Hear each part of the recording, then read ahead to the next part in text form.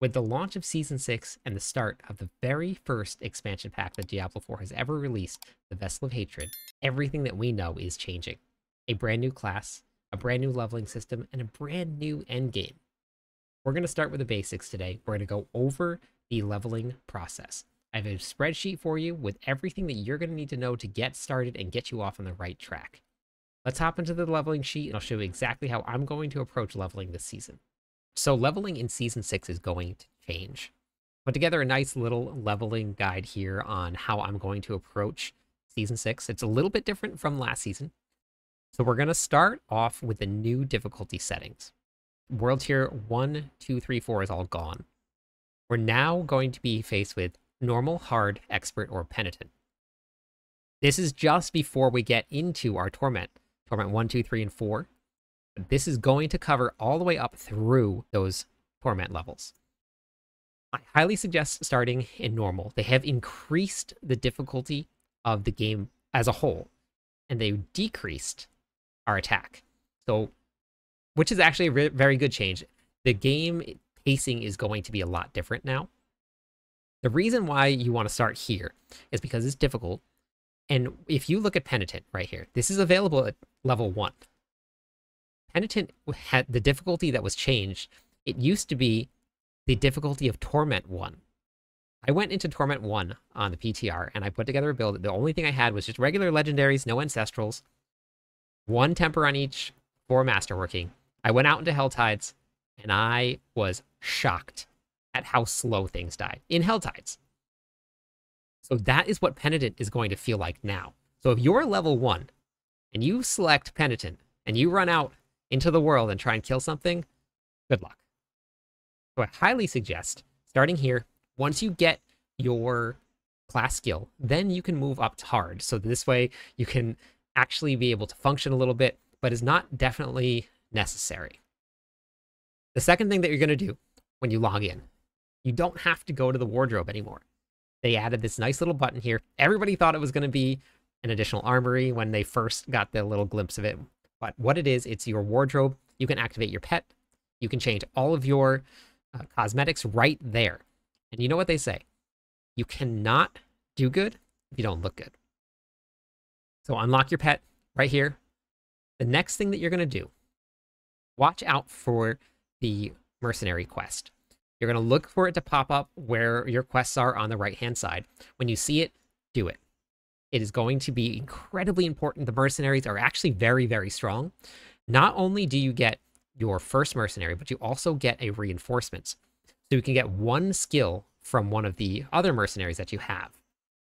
So this is going to be a huge, huge bonus this season. When we had the Seneschal in Season 3, I loved having that. So this is going to be a lot of fun to do right here. Number 4, start with your seasonal quest. You're going to want to do this until you obtain the Seething Opals. So these are elixirs. They look like this right here. This is going to be the seasonal quest that's going to be available at the start of Season 6. The reason is when you get these opals, you get a 15% increase bonus, and that's going to stack with your other elixirs, and it's going to stack with incense as well. You also are going to start gaining reputation, so you want to make sure that you have one of these running at all times throughout the entire game. If you get to a point where you don't have any more elixirs, you're going to stop what you're doing. You're going to go find one of the Realm Walkers. It's going to be on your map. They're up pretty much all the time, and you do a Realm Walker because you want this to be running at all times. It's incredibly important. So you're going to start your main campaign as soon as you are done with your seasonal campaign, and you unlock these opals. The main campaign is enough basically to carry you almost all the way to 60. So this is how you're going to be your main source of leveling for your first character. Your first character, you start the campaign. As soon as you hit level 15, we're going to start doing what we're going to call gear checks. You're going to do your class quest, and what your gear checks are is going to be right here. This is what the new legendary items are going to look like. You won't have any legendaries at level 15, but what you're going to be looking for is you're going to equip all of your new gear. Any tempers that you can put on, put them on then. You're going to add any gems, any runes that you found. You're going to add any new aspects when you get higher levels. And then your masterworking, when that's available, you're going to masterwork too. You're going to craft new elixirs, craft incense, and then if this is a good spot to go get more opal elixirs. Now, with the legendary gear, you'll now actually be able to go up to Masterworking 8, and you'll have 2 tempers on just regular legendary. This is a change from the PTR, and actually a really great change that they made. At this point here, at level 15, you're going to switch to hard difficulty if you're comfortable doing it. So if you're playing a Spiritborn, at this point, it's a really good spot to go and do your Renown, because you have to do Renown in the new Nahanta region. You're also going to start unlocking the aspects that you need, because the dungeons count as Renown, and they also will give you aspects when you complete them.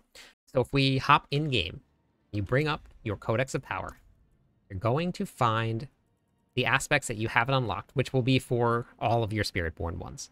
Where it says pin on map, you're going to do exactly what it says here. You click whatever system you're playing on, wherever it says pin on map, you're going to click that. And when you bring up your map now, it actually gives you a path all the way down to the dungeon that you need to unlock that. Even if it's in the fog, because the new area is going to have fog because we haven't explored it yet, you can still pull up your Codex of Power, go to the aspect, and click on it, and it'll take you right to the dungeon that you need.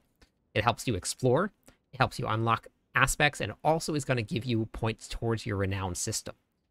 So this is something that you want to be doing when you're leveling on your Spiritborn character.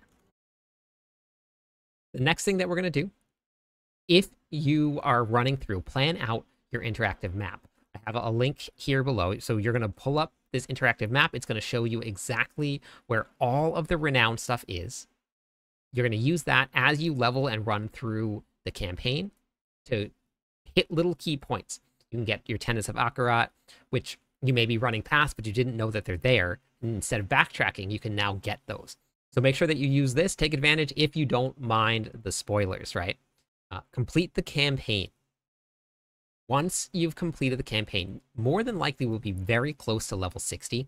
It actually gives you a ton of experience as you work through it. I've heard that it is incredible. So make sure you take your time with it on the first playthrough. After that, skip away. So if you're not level 60 here, what you're going to do is you're going to hop into all of the strongholds. They got nerfed, but they still give 1.25 levels per stronghold. We get 3 additional ones in the Nahanta region. So hop into them, do that. That is if you want a speed level. If you want to take your time and you want to make sure that you have masterworking materials, you want to get all your glyphs, you want to level your glyphs before you hit level 60, then you're going to use Nightmare Dungeons and Pits to get all of those materials. After you're level 60, this is where you're going to prep for Torment 1. Torment 1 is not easy, so you actually have to make sure that you're prepared for this to go in. You have to have your builds online. You're going to change to hard or penitent difficulty. So this way you start, each tier gives you just a little bit more efficiency is how they phrased it, how the devs phrased it, because they increase the drop rates of what you want just a little bit more per level. Farm your Nightmare Dungeons for your aspects, Masterworking Materials, because the Masterworking Materials now drop from Nightmare Dungeons, not the Pits. Then you're going to work on getting glyphs from there too. Then you're going to farm the Pits for more aspects, because stuff will drop at the very end of the bosses. They actually drop glyphs now, which is amazing. And then you can level your glyphs inside of the Pits. It's no longer done in Nightmare Dungeons. There's been a swap. You're going to work on updating all your gems and all your runes. Then you're going to clear and unlock Pit level 20.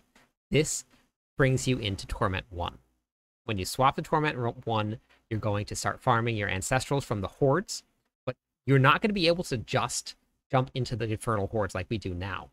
The keys will only come from drops. So you actually have to find the keys. You cannot craft them anymore. You can't just run over here and you go right to the Occultist and then you go to craft sigils. You cannot do this anymore. This is gone. So in the new season, you're going to have to rotate between Nightmare Dungeons, Pits, and the Infernal Hordes. Infernal Hordes is going to be a great place to target farm Ancestral Uniques, though. Then you're going to continue doing all of those activities, and you're going to farm your boss mats, and then you're going to target farm. So I have all of the new Spiritborn drops here. These are all of the bosses and what they're going to be dropping. And then right down here is a great article from Wowhead that gives you every single unique that you want to target farm from bosses. Duriel and Andariel now have double the drop rate of all of the other bosses. It was that way in season 2, I believe, and 3. Then they changed it, and now it's back. So this is going to be the leveling guide here. I'm going to have it attached to a build guide for the Spiritborn, and I'll have this available in Discord too. So if you guys are in Discord and you want to take a look at this, it'll be in Discord. I'll also have it in the description of this live video too. Throughout the season, I'm going to be updating this document. I already have runes. This is everything that I learned from the PTR. It has the cons, pros, how the runes work, some of the feedback that we wanted to see. Here are some of the rune combinations. Based on a lot of the feedback that we got from Blizzard, we had some changes to some of the runes. There were some major changes. So the really, really strong runes. Some of the runes were just removed completely from the game. And then other ones that weren't as strong were actually buffed. So check out the runes while you're here. I'm super excited to go live at the time of the launch. We'll be here. Hopefully I will see you there. I'm live on YouTube, Twitch, X, and TikTok. So if you are on any of those platforms, stop by, say hi. Catch you on the flip side.